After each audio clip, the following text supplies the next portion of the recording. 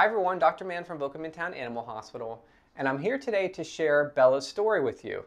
Now, Bella came into us about 12 days ago for the first time with a very abnormal appearing right eye. Bella could not get in to see a local ophthalmologist and needed help.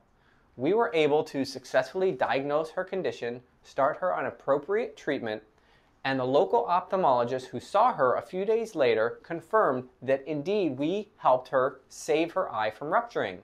Shortly, you'll see some images and videos that tell her story.